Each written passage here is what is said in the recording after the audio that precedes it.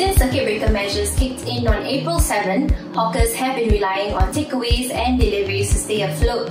Some have even turned to digital platforms such as WhatsApp and Facebook to reach out to customers. In this video, I'm going to investigate what hawkers are doing to survive COVID-19.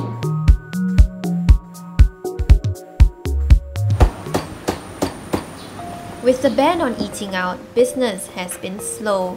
But one hawker has decided to help. Mr. Melvin Chew, who sells duck rice at Chinatown Food Complex, started a Facebook group that allows stallholders to share their offerings and for diners to pre-order food. Majority of the hawkers, their business drop from 70 to as much as 90%. We have started Hawker United Group is to gather all the F&B and hawkers. I can also bring in some customer for my own Facebook fan list. So we can actually go into a platform and look for business. The group, known as Hawkers United Tapao 2020, has more than 260,000 members. For the first week when the circuit breaker just started, right? Then the business is like super bad. She every day just keep ranting to me, then I have no choice but to find solution to actually make it work. So my cousin actually sent me this link and I'm like, no harm lah. Why not? I just make a post and I just see how it goes. And she didn't really expect it to be such a big hit. Suddenly we have increased in sales and she's like, it's actually working . While food delivery providers such as Grab, Deliveroo and Foodpanda offer convenience, hawkers say selling direct to customers is a better option. The commission is very high for especially hawkers because hawkers are selling food at quite a low cost. Platform taking away 30 to 30+%, and they are not allowed to back up. They are actually earning nothing. In fact, they are making losses.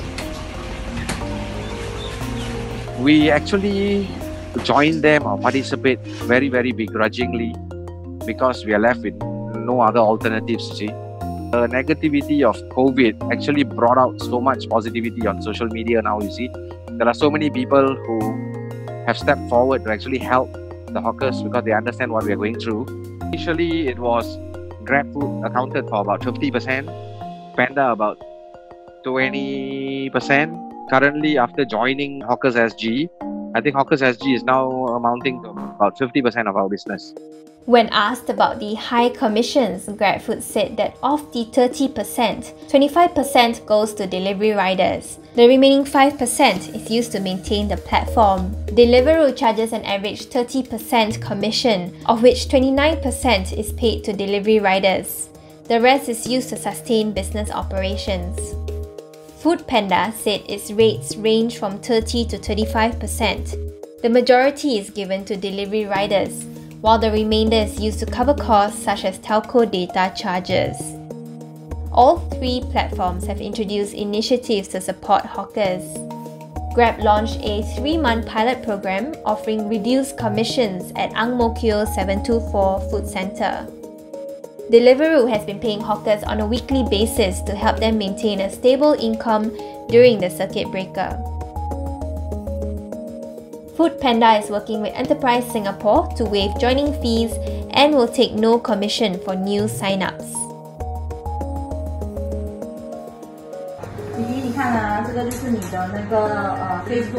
However, navigating the online world can be daunting for hawkers who are less tech-savvy. According to the National Environment Agency, the median age of hawkers in Singapore is 60 years old. Many are getting help from family and friends to survive the circuit breaker. No choice, we definitely have to move this because else the business is like $20 a day. I even tell her, 不要开, don't open, even better. Because $20 a day, how to survive? Then I train her to see how to operate Facebook. But she's very willing to learn. I have to teach her how to use PayNow and PayLah. I have to teach her how to read the message, and I teach her how to reply, how to actually communicate with the person, right? Telling them what time to pick up. After these few weeks, I think she's getting better. I will not say it's perfect, but at least I can leave her alone when things are not busy. A very good friend of mine called me up, I think, and mooted the idea, then came down and briefly explained what it was all about. I said, I don't know how to do it. So he said, no worries, he will help me with the whole thing. So he's the one who actually put us there. And then he created some sort of IT infrastructure where through using WhatsApp and Google Sheets and amalgamated the whole thing into what it is now. Members of the community also stepped forward to help. Mr. Yumin Kim, a software engineer at Facebook, came up with a personal project to make ordering on WhatsApp more efficient for hawkers. Found that shop owners are actually struggling a lot to manage the high demands of the orders. Some shops are receiving a lot of the messages they are receiving, but they don't have much time to handle. So I was thinking maybe I can create a order form which is very easy to start. It shouldn't be in Google because these uncles and aunties are so used to use WhatsApp. Changing communication channel is a very difficult option for them. So my goal is to make some Google form-like order form, but staying in WhatsApp. Known as Tick.sg, the free WhatsApp order form has been adopted by more than 230 hawkers. I didn't expect the immediate response, but they understand immediately what this is for. And then they immediately start changing their behavior. Previously, they only uploaded their WhatsApp phone number in group post, but they start replacing this WhatsApp phone number to this order form link. It was really kind of the moment for me, surprised that these things are really helping these small shop owners immediately. With feedback from hawkers, Mr. Kim also added new features such as a distance calculator, so stall owners can easily quote their delivery price to customers.